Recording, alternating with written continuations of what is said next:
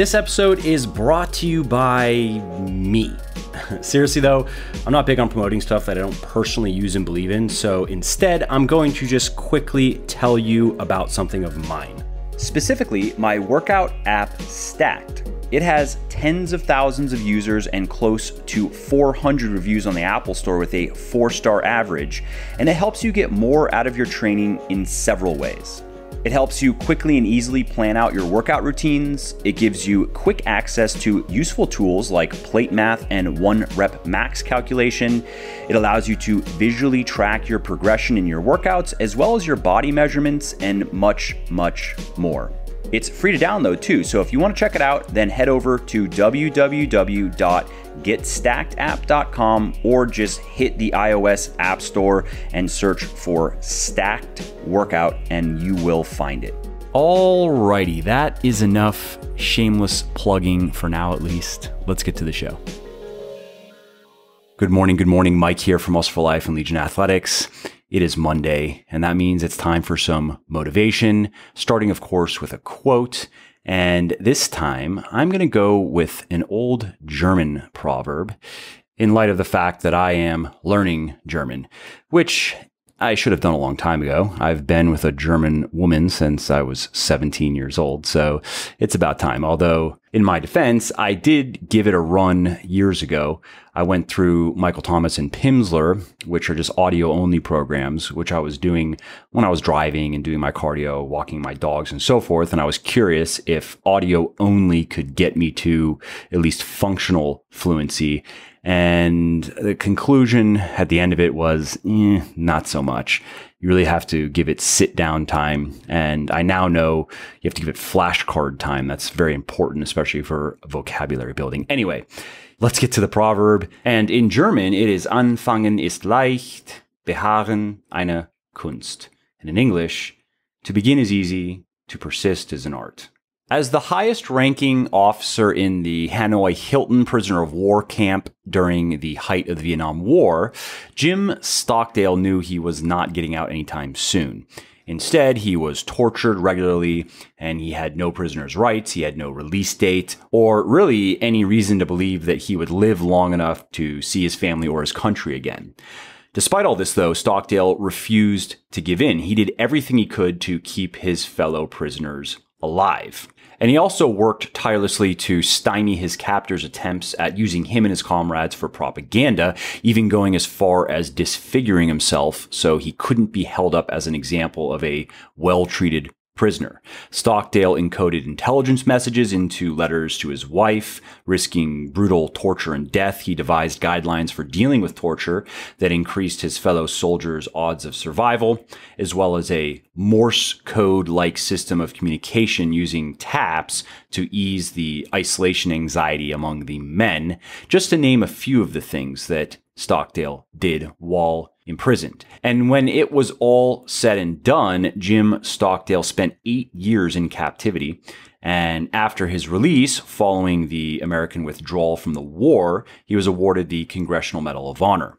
Now, it's hard to imagine, even for a moment, what Stockdale's experience must have been like. How in the hell did he not just collapse into a completely catatonic state? How did he find the strength to stand up every day and continue to work against the enemy? What was the secret of his unbreakable will? Where did his hope come from? Well, as quoted from the fantastic book Good to Great, here is the answer in his own words. Quote, I never lost faith in the end of the story. I never doubted, not only that I would get out, but also that I would prevail in the end and turn the experience into the defining event of my life, which in retrospect, I would not trade. This is a very important lesson. You must never confuse faith that you will prevail in the end, which you can never afford to lose, with the discipline to confront the most brutal facts of your current reality, whatever they might be. Now, Jim Collins, the author of Good to Great, he called this mentality the Stockdale paradox, the belief that you will prevail in the end, harmoniously coexisting with the willingness to face the darkest facets of your current circumstances.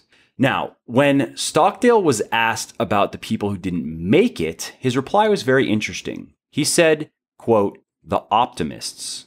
That's right. He said that the optimists were the ones that didn't make it. He said that they were the ones who said, we're going to be out by Christmas, and Christmas would come and Christmas would go. They'd then say, we're going to be out by Easter, and Easter would come and Easter would go. And then Thanksgiving, and then it would be Christmas again. And they died of a broken heart. Now, I think that this message is powerful because what it says is that hope is vital, but unbridled optimism, especially when it borders on delusion, can be very dangerous. Winston Churchill knew this as well, which is why he created the statistical office early in the war, and he assigned it a very specific job.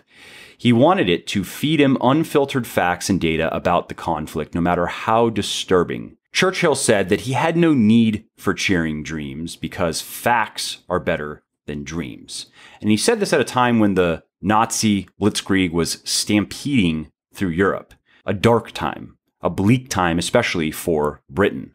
And Churchill ended up relying very heavily on this department throughout the entire war, and he could not have made the decisions he made without the willingness to face things as they were, not as he wished they were. Now, while it's doubtful that we'll ever have to face personal hardships like Stockdale's or carry burdens as heavy as Churchill's, we can count on this. We are going to have to deal with shitty situations that we feel are unfair or maybe even unbearable. We're going to suffer setbacks. We're going to suffer disappointments, and they may be completely without reason or even sometimes without anyone clear to blame. The bottom line is, if we are going to go anywhere, and if we're going to do anything meaningful in our lives, there are going to be obstacles, many, many obstacles, and many, many large and intimidating obstacles.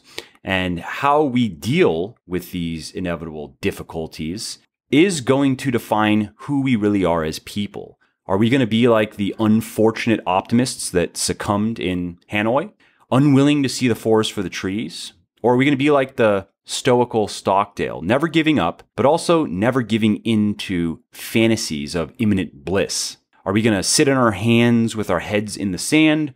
Or are we going to never stop working toward our goals while also maintaining full awareness of what really lies ahead, of how much work lies ahead, of where we are versus where we want to be? Hey there, it's Mike again. I hope you enjoyed this episode and found it interesting and helpful. And if you did and don't mind doing me a favor, then please do give this video a like and leave a comment down below. Not only do I like to hear from everybody and I jump in and reply to as many comments as I can, it also helps other people find their way to the show and learn how to build their best bodies ever too. And of course, if you want to be notified when the next episode goes live, then just subscribe to my channel and you won't miss out on any of the new content. Lastly, if you didn't like something about the show, then definitely shoot me an email at mike@muscleforlife.com and share your thoughts on how you think it could be better. I read everything myself, and I'm always looking for constructive feedback, so please do reach out. Thanks again for listening to the episode, and I hope to hear from you soon. And lastly, this episode is brought to you by me. Seriously though, I'm not big on promoting stuff that I don't personally use and believe in, so instead, I'm going to just quickly tell you about something of mine. Specifically, my workout app, Stacked. It has tens of thousands of users and close to 400 reviews on the Apple Store with a 4-star average, and it helps you get more out of your training in several ways. It helps you quickly and easily plan out your workout routines. It gives you quick access to useful tools like plate math and 1-rep max calculation.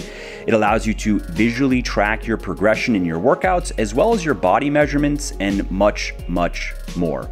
It's free to download too, so if you want to check it out, then head over to www.getstackedapp.com or just hit the iOS App Store and search for Stacked Workout and you will find it.